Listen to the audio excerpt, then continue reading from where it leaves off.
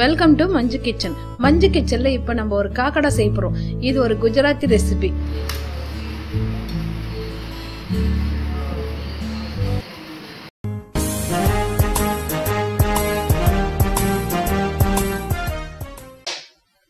பாருங்க, ஒரு கப்பு கோதுமை மாவு போட்டிருக்கேன் நான்.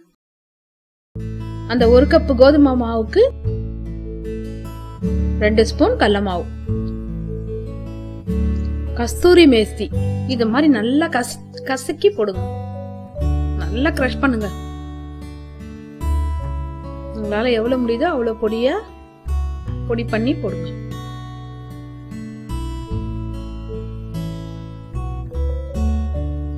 அப்போ ஓமம், இது ரொம்ப முக்கியமானது. இந்த டிஷ்ஷுக்கு வந்து கண்டிப்பா ஓமம் இருக்கணும்.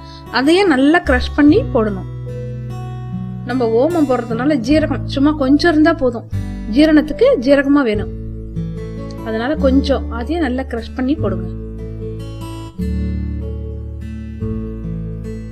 1 ஸ்பூன் மிளகாய் பொடி, காஷ்மீரி தூள் நான் 1 ஸ்பூன் போடுறேன், மஞ்சள் பொடி 1 ஸ்பூன், உப்பு ஒரு சின்ன ஸ்பூன்ல,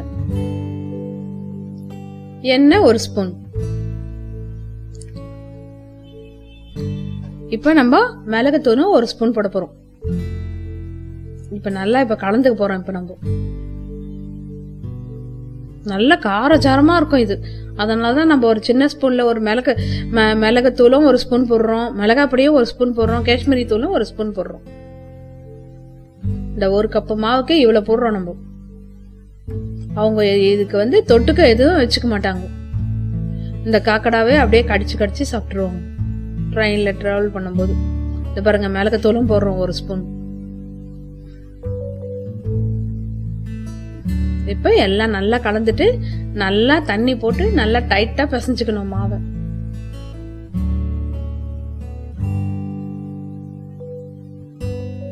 நல்ல காரசாரமா இருக்கும். இதுக்கு தொட்டுக்க சைட் டிஷ்ஷே தேவை கிடையாது.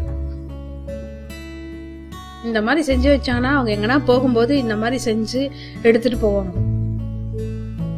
இது எவ்வளவு நாள் ஆனாலும் கெட்டே போகாது. இது நம்ம பசங்களுக்கு ஸ்நாக்ஸ் மாதிரி இதை கொடுக்கலாம் ஈவினிங்ல. உங்களுக்கு ஆயிலே கிடையாது, இது ஆயில் இல்லாம செய்யறது. இத கடைசி வரையும் பாருங்க, கடைசியில எப்படி செய்யறதுதான் இது முக்கியம்.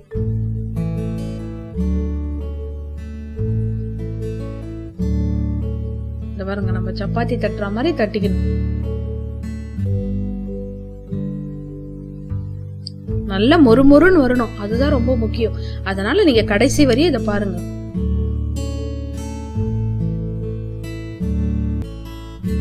இந்த காக்கடா நல்லா மொறுமொறுன்னு வர்றதுனாலதான் உங்களுக்கு எவ்வளவு நாள் ஆனாலும் கெட்டு போகாம நல்லா இருக்கும்.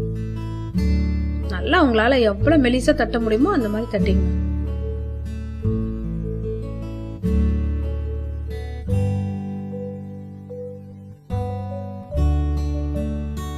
கோதுமை மாவுல தான் இதை செய்வாங்க.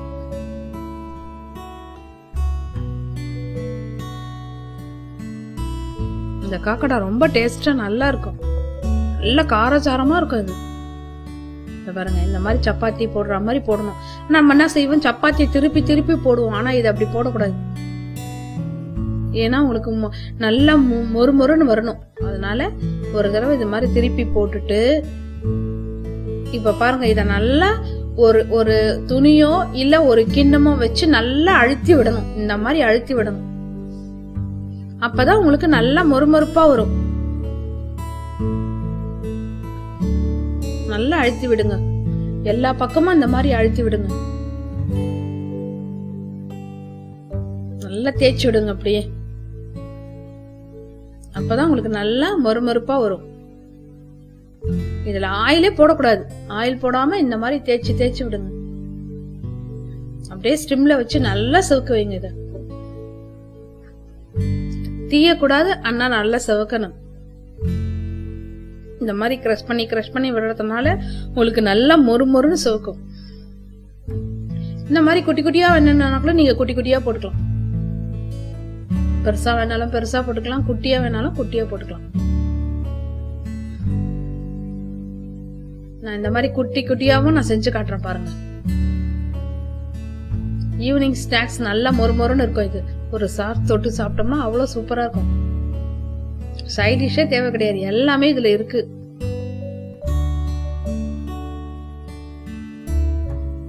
பாருங்க, இந்த மாதிரி நல்லா அப்படியே கொஞ்ச நேரம் வச்சிருங்க. அப்பதான் உங்களுக்கு நல்லா மொறுமொறுன்னு வரும். ஆயிலே போடக்கூடாது, ஆயில் இல்லாமையே செதுக்க வைக்கணும். உங்களுக்கு நல்லா அழுத்தி விடுங்க.